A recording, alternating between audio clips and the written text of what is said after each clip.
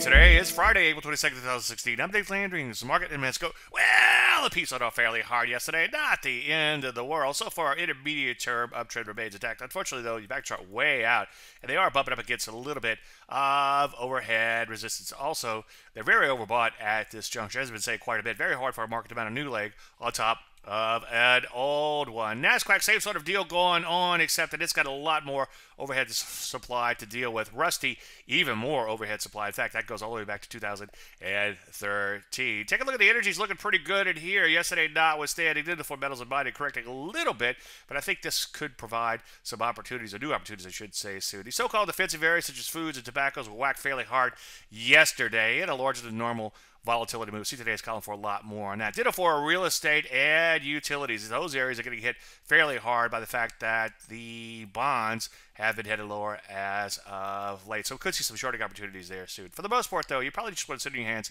let things shake out a little bit. Any questions? As usual, Dave at DaveLandry.com. I'm Dave Landry, and you started Buckman.